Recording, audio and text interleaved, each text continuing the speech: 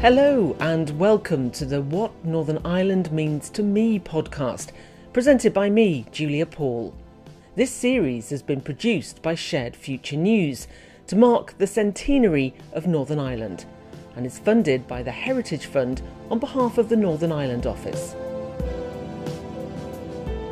Shared Future News provides information and personal stories on the topics of peace building, reconciliation and diversity to a Northern Ireland audience and beyond. In this episode we meet Ian Marshall, who's a current member of the Ulster Unionist Party and a former Senator in Seanad Éireann, to hear what Northern Ireland means to him. I suppose when I think of Northern Ireland, I think of home. And why wouldn't I? It is my home, and it has been my home for 53 years. And we've lots to be proud of, and I'm actually immensely proud of Northern Ireland. For me, Northern Ireland's George Best. It's Snow Patrol, it's Ash, it's Rory McIlroy, Joey Dunlop, it's Harry Ferguson, Paddy Keelty, it's the Northern Ireland football team, and the list goes on and on.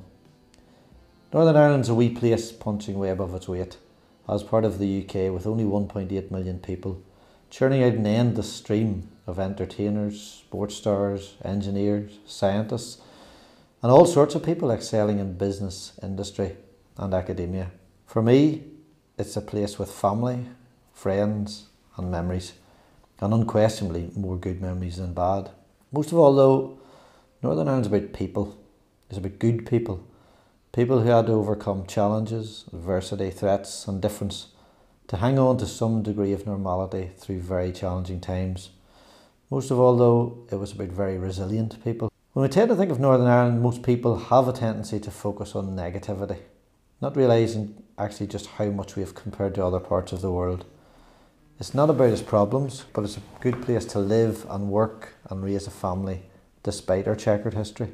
But we all inherited our history, and we had no part in the making of it.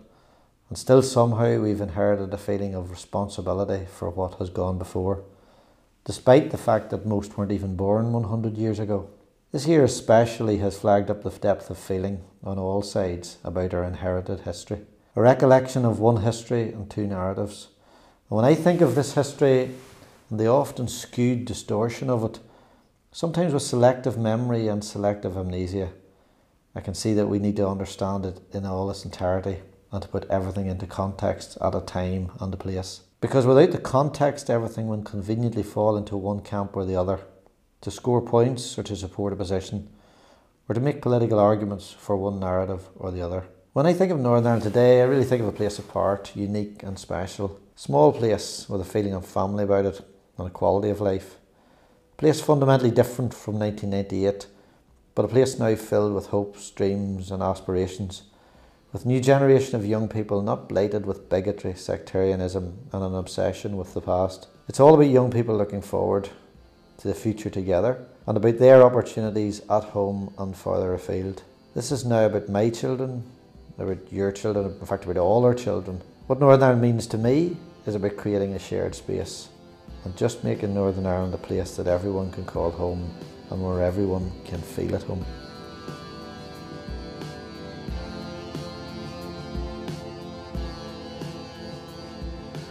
What Northern Ireland Means to Me is produced by Shared Future News. Our staff include Alan Leonard, Alan Mabon and Julia Paul. Our theme song is Figure in the Fog by Jordan McMurray, with thanks to Music Paths. This and other episodes with transcripts are available at the Shared Future News website, sharedfuture.news.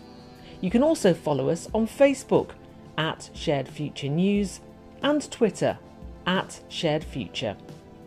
If you would like to suggest someone for a future episode of What Northern Ireland Means to Me, please email us at editor@sharedfuture.news. Thanks for listening.